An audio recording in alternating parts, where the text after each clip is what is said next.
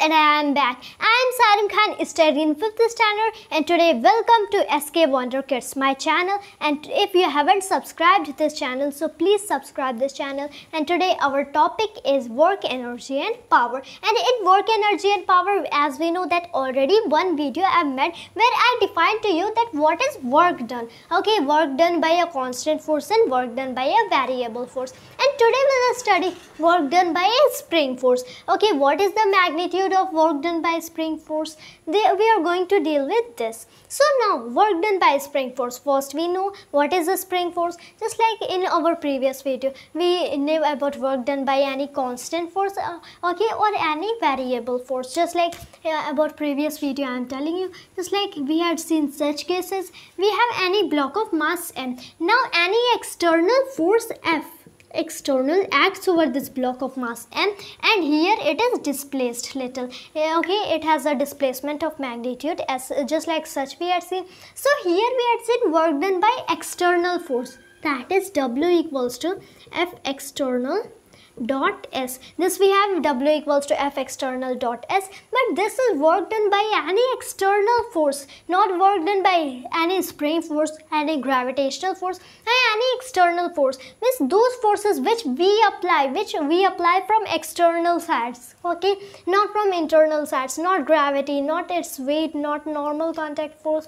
Okay, we have to, but in this video we are going to learn spring force, work done by spring force. And just like in this video we can see over, okay, we have any block of mass m.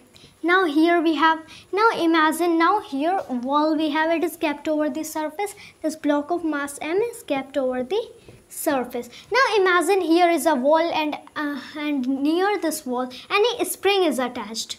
Okay, and a spring is attached to this wall and also this block of mass m. And imagine now, just like now imagine any force. Okay, now what force will be applied by the spring on the block of mass m? Okay, whatever force will be applied, and imagine whatever be the displacement due to that force. Just like we can see, imagine we are applying any external force F external in this direction. We are trying to do this spring larger. So now what we can do, imagine up to here we bring, later we leave this block of mass m.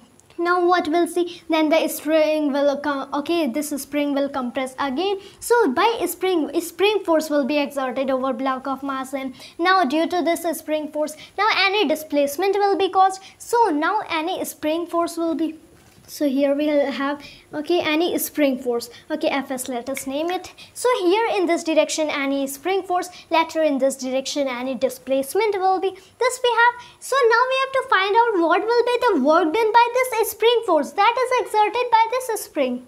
Okay, so for finding that, only we need to know that we know W magnitude. Let us take a very small displacement dx. Okay, so for this what we can write, W equals to, okay, dw we can write, because for dx we'll have to take dw. Okay, for very small displacement we need to take a small, okay, work.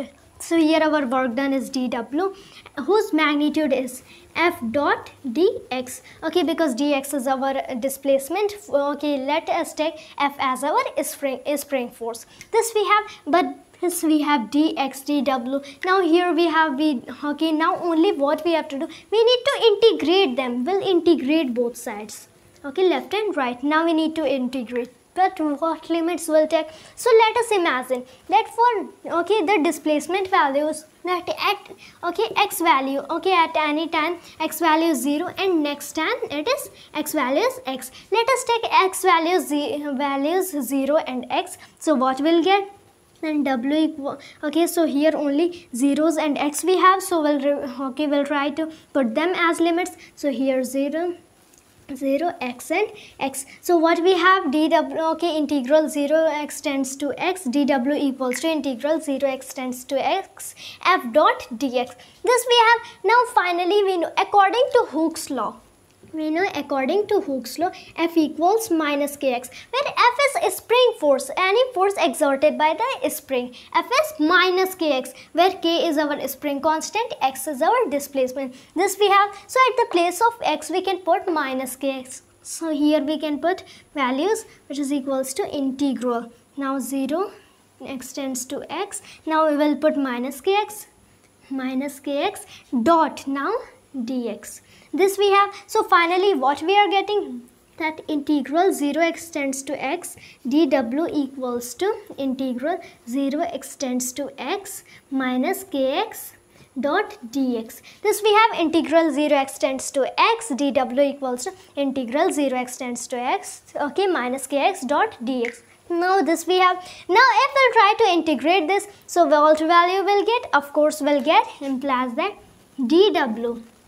Okay, now dw and w magnitude is same, so here dw will not put, we can simply put w, which we are taking here as work done by any spring force. So w equals to, we'll solve this, and after solving this what we'll get? Of course we know that we'll get, here minus is minus. Now here when we'll integrate this, so half will come, 1 by 2 will come, of course we know. Now k as it is we can write, now because this negative sign of k has gone here. Now what we'll do, kx square. So finally what we are getting, w equals to minus half kx square. So this is the work done by any spring force. Wherever just like, but if the x value is 0 and x, then this equation, okay, just like, or x value for, here we can see, for x equals to 0 and x equals to x. If x value is 0 and x, so just like this equation can be used, work done equals to